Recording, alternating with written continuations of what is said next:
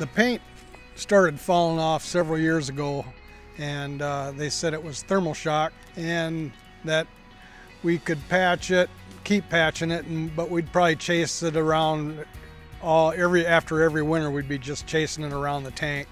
We didn't know what we were going to do for sure after that.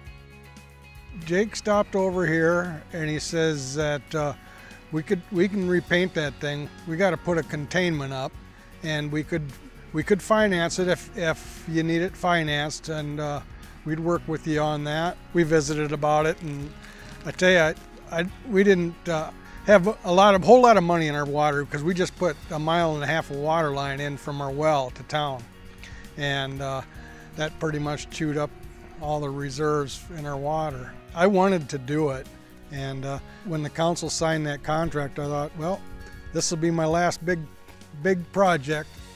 We got good councils here that have always tried to keep up their infrastructure and get the work done, and just tried to stay ahead of things. It's been kind of a struggle with the money, but they usually got things done. So just like this project here, Jake thought we could sandblast it and kind of just start all over. It had lead paint on it, and we knew we had to have a containment, and these buildings are just so, they're right there.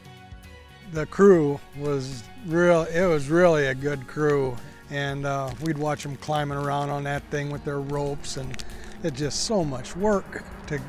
It's just all this labor that it took to get that thing put together, and so it was a good outfit that we had here. The water tower won't wear out.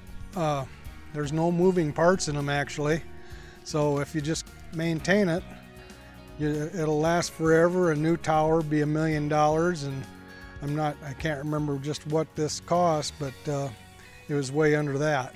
Everybody was pretty happy with it, the way it turned out, and they know that it should last for another 110 years. It's withstood the test of time.